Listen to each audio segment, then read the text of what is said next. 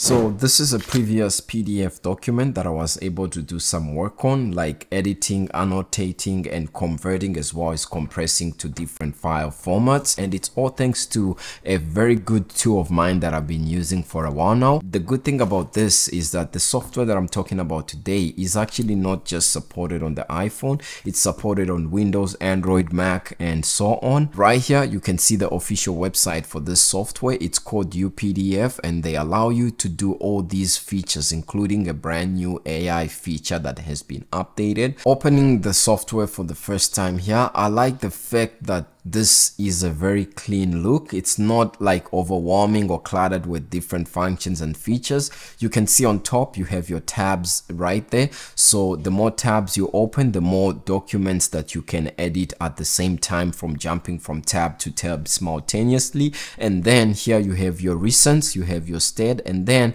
you have PDF Cloud, where you can save documents on different devices, and you'll be able to access all those documents whether you are recording on your Mac or on your iPhone from the cloud. Here I just added 3 recent PDFs so that I can show you how editing and annotating, as well as like filling up documents, will work. So for example, if we begin with this cover letter, you can see the more you zoom in here, then the more this box that shows you which part of the PDF you are viewing zooms in as well. And then if you zoom out, you notice it shows now the whole PDF page. These are the tools that we have. For example, we have this reading tool, and under each specific tool we have like different functions under it. So for example, under our read, we have like a zoom percentage that you can zoom in and out, and we have first page or previous page if you have a multiple PDF page. And if you create a slideshow, you can choose from playing from the start or playing from the current, and these are different tools there as well that we have, like OCR, we have export PDF, we have protect using password if you want to protect your documents, and we have share this file with others. And if you want to send it an email, this is the option, and you can also save as others. So when you go to where it says comment right here, you can see all the different sub tools under the comment section that show up here. So we can add sticky notes. Whatever we write, it shows our name right there, and it allows for collaboration as well if you share this with other people. If we go to our sticky note and we want to put it like besides experience, it goes right there. And the next tool here is highlight. So for example, if you want to highlight a specific word, you notice it gives you different color options, and then if you want to choose a custom color, you can go to the wheel right here. We want to highlight where it says experience right here, so boom, it's highlighted. Next, if we want to strike through something, like for example this education text, we can just do this and then strike through, choose the color that you want. For example, say red. Don't look at the education. So you notice it's now strike through. If you want to underline something, you notice you choose your underline color as well. So we'll underline like workplace here, and now it's underlined. If you want to squeegily underline something, you can do that. So for example, if we go under this and then underline it, you notice how it's underlined squeegily, and you notice the difference between workplace underline and this one that we just added. If you want to add a text comment, like say for example workplace name, and we want to add text like half man half tech, just like that, you notice our text is there. And depending on the different text that you are going to select, you notice there's so many, and you can go all the way to the end. So you have a lot of options to choose from. If I choose that, you notice here how it looks, and if I click here and I want to move it to the side, that's how it looks. Text box, and this one basically allows you to put text in a box, and for example HMHT, just like that, and it's in a box. And if we click to the side, you notice how it's going to look. This is a call out. So if you want to call out something, let's say I want to call out this portion here, and you notice the first point where you click, this is where it's going to begin the call out from. So we'll click there, and then you can choose like the box of the color right there. If we say red, or if we add it to blue, I think white actually looks good. And now our call out text is there, and if we want to add words in the call out text, or I'll make my color, my text black. If you want to drag it to the side, you notice how this call out text looks. This is a pencil option too that you can use. And then if you use the pencil, like you draw something like this and then you don't like it, you have an eraser that allows you to erase it. Don't worry, it won't erase all your different annotation options that you've done. If you want to add arrows or different shapes, you can see here, you can choose the pointer size, you can choose the opacity and the different shapes that you want. We also have like different stickers that you can add. For example, if we add this sticker here and then we want to make it like smaller like that, put it here, you can add the sticker. And then if you go to this section, this is where the stamps are, and you can choose a custom stamp if you like. And if you want to create one, it actually allows you to create one. If you want to import one, you can do so.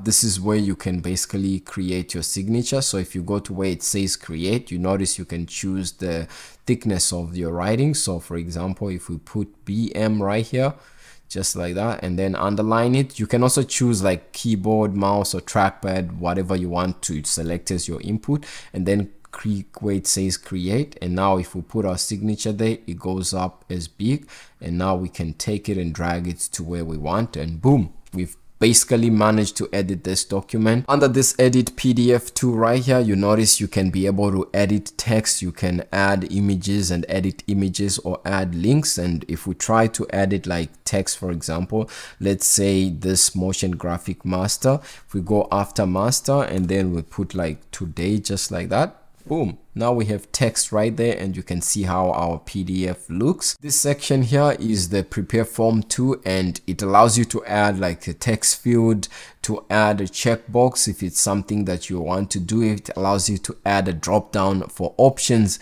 So this is like creating a really advanced PDF that you are going to be sending to someone to basically be able to make different selections and compile. And you can select the links box, OK button, and digital signature, and so on. And here is duplicate across pages. Here is page organization. If you have a page or a PDF document that is multiple pages, and you go to this like page organization, this is page 2 right now on this document, but if I want to make it page 3, you notice that. And if I want to make page 1 the last page, or page 3, then it's very simple. It's a matter of drag and drop right here, and you can organize your pages according to how you need. And then right here you can see if you want to insert something, you can find like a blank page or from a file that you can extract. And let's say for example this page number 2, if you want to rotate it, you can rotate it in landscape mode that way, and now it looks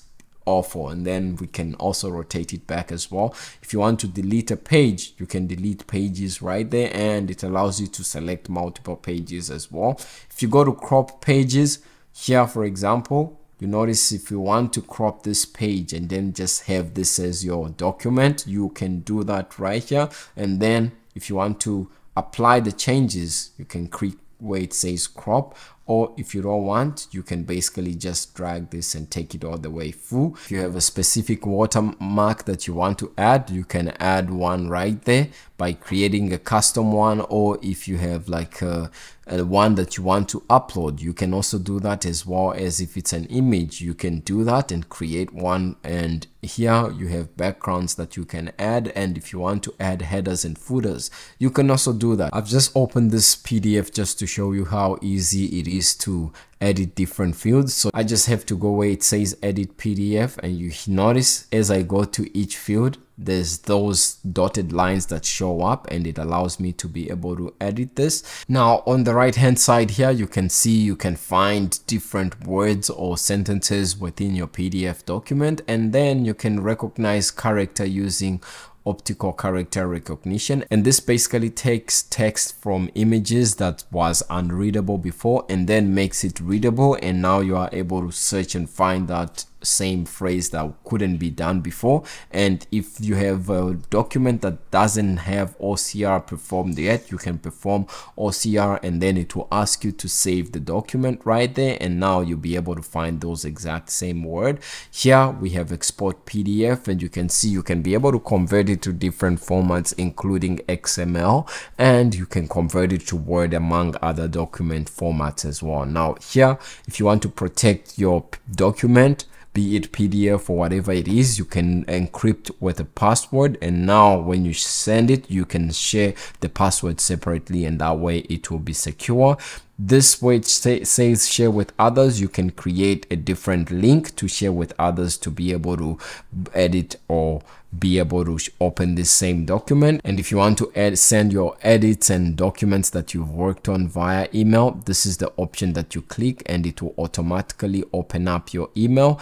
And this one here is the save as other, and here you can choose whatever formats that you want. If you want to reduce the size, if you want to save as flattened or save as PDF and other format, you notice here it allows you to be able to do that. And now if you go to this section that says UPDF AI right here, you notice by using this is a new feature, and you have to agree to being able to use it, and it automatically recognizes the PDF that you are working in. And I just clicked get started with in this other function PDF, and it's just processing, and now it's summarizing, and it's telling me everything that it sees in this PDF document. And you can see how it's divided everything into different chapters. So we have chapter 1 all the way to like chapter 7, and then we have questions for you. If you want to ask something like what are the extreme challenges mentioned in the document, for example, we can select it here, and then if we ask this question in our AI 2 here, you notice the document does not provide specific details about extreme challenges in the construction of the science and technology park. So we have our answer right there, and there's no need for you to go over all these pages. If you have a PDF document that has hundreds and hundreds of pages, then this would definitely save you time. If you say something like summarize what points are mentioned in this document, then it will be able to do that. And you notice all the points are now in point form all the way from point 1 to point number 6. And this is a pretty cool new AI feature that will help you be able to save time on your document. I'll leave a link to this website in the description of this video if you want to check it out for yourself. And shout out to UPDF for sponsoring this video. If you like it, leave a like and subscribe, and I'll see you in the next video pretty soon. Peace.